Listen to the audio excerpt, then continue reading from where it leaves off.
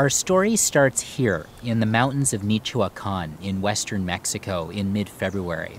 This is Sierra Cinque, and Isabel Ramirez stands among the trees. Her orange outfit matches the monarch butterflies surrounding her. You can tell from her voice that she's a butterfly lover. They are beautiful. It's impossible not to be attracted by monarch butterflies.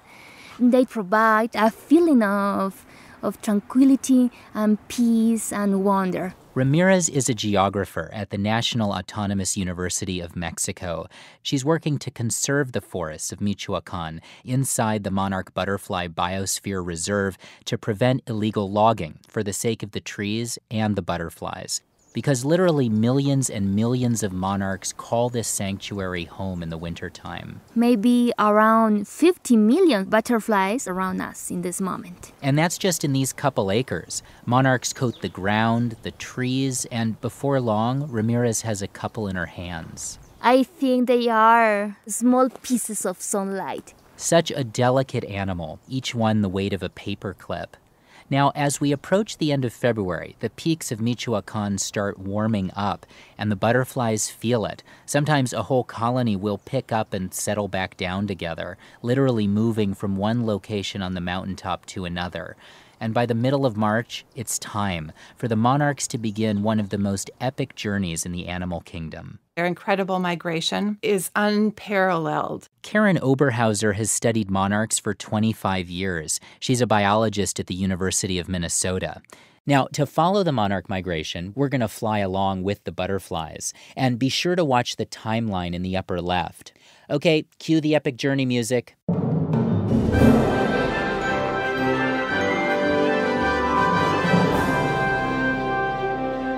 The males and the females leave the overwintering colonies and fly north through Mexico. They cross the neovolcanic mountain range and cross the mountains on the east side of Mexico and fly up into southern Texas. The butterflies fan out, covering the southeastern quarter of the U.S., laying eggs as they go.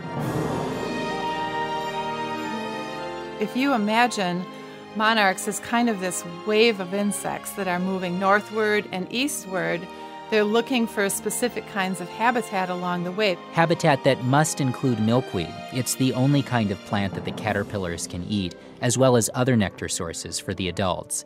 Now, let's pause for a moment here and consider the monarchs laying their little eggs on the milkweed.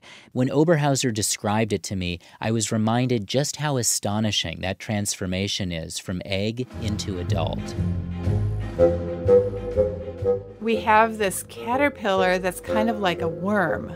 They're this earthbound thing that's kind of squishy and kind of mushy. And then they go through this transformation where it's almost like they die when they get into the chrysalis. So they're in the stage that, from the outside at least, they don't even look alive.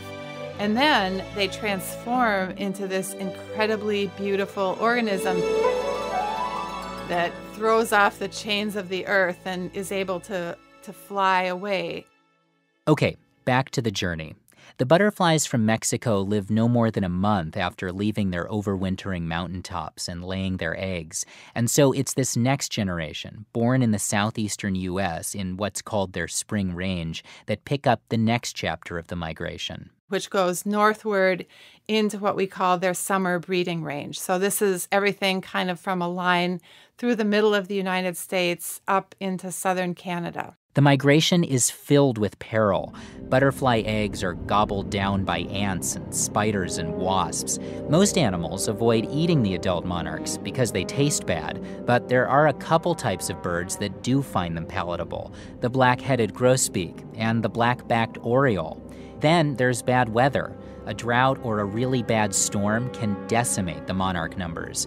But perhaps the biggest threat on their journey these days is habitat destruction. And that habitat consists of milkweed.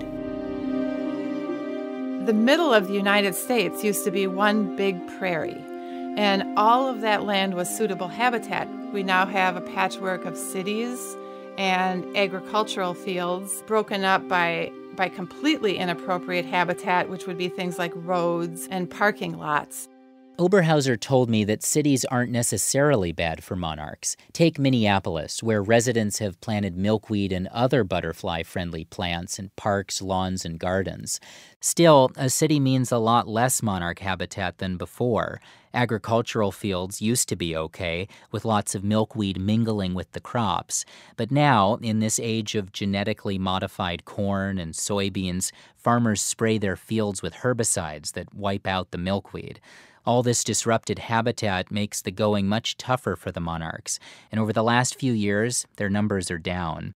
But there are still many butterflies that do make it, that find milkweed, and that lay more eggs. They go through 2 or 3 more generations in the northern part of their range, breeding, laying eggs, finding milkweed plants, and then after about August 15th, the butterflies fly south again to the overwintering sites in Mexico. Yeah, it's incredible.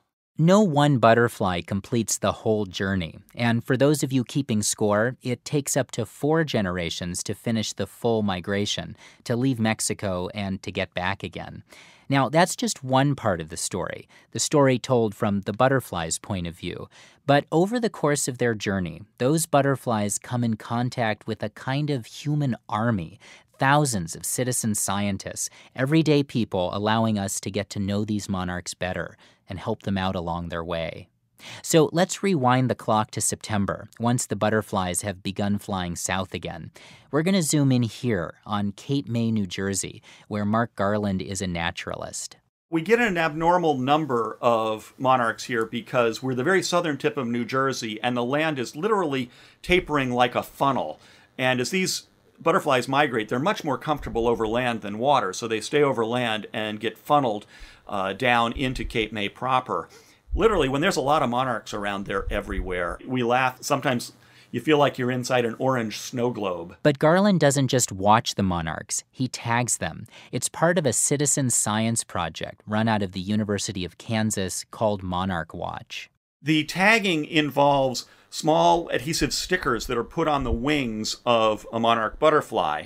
The size of the sticker is about the same as your little fingernail.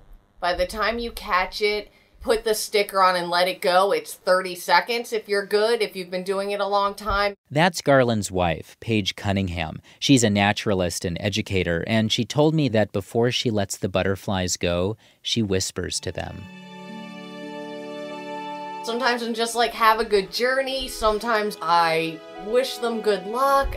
I don't always know what I'm going to say to them until I have them in my hand. I don't know, it's like a secret in a bottle, or a wish, or a hope, or a dream, or something, and then it flies away. Cunningham and Garland recruit a bunch of people, and each year the team dots hundreds of butterfly wings with these tiny sticker tags. On the tag is a unique code of 3 letters and 3 numbers. It's like the social security number of the butterfly. And it's this social security number here that can be used to track the butterflies along their migration route, where other people catch them and read off the code. Every time a tagged monarch is found somewhere else, you've connected the dots on migration. We found monarchs here in Cape May that have been tagged in New York State and Pennsylvania and other parts of New Jersey. And the butterflies routing through Cape May have been found as far south as Florida and Texas, even Mexico. And there have been a few New Jersey monarchs that the wind's blown out to the Bahamas. Now, some of the butterflies pass through Georgia, where Mary Beth Carey teaches the 5th grade in the town of Sylvester. I want the students to use the butterflies to connect with and go beyond the boundaries of our town. For the last few years, she and her students have been taking Scotch tape, placing it on monarch butterfly abdomens, peeling it off, and sending it to the University of Georgia. That's where a program called Monarch Health counts up the number of external parasites on the butterflies to figure out how healthy they are. Carrie's students love being part of the butterflies' lives. I really like working with insects. We should help them. As the butterflies flutter along, countless people are on the lookout, entering their sighting locations, and some of them recorded themselves to tell us about their encounters, all the way from Brackettville, Texas.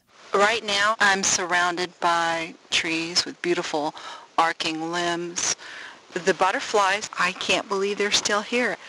I am so excited. To Vermont, where the state butterfly is the monarch. When I was little, my mom would buy me the Grow a Monarch butterfly kit, and we would watch them in our house until they grew up, and then we would set them free. To Wisconsin. Butterflies are beautiful, and they are wonderful. To North Carolina. I've been watching monarchs all my life.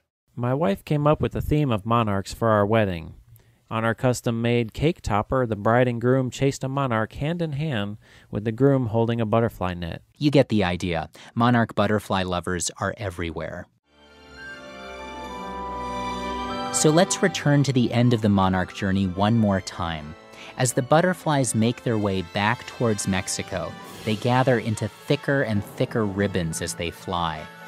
By the time they hit Texas, the monarchs stop people in their tracks. They cluster up in these pecan trees like grapes and just are draped everywhere. As you walk down the river trail, they just erupt in these butterfly clouds of orange. My house looks out onto the sunset in Mexico, seeing hundreds of thousands of monarchs almost flowing like a river through the sky. That river flows back into Mexico, winding around the mountaintops to settle down for another winter. It's a river of orange sunshine that graces the people it passes, and many of those people reach out to touch that river and to hold, if even for a moment, a single butterfly in their hands.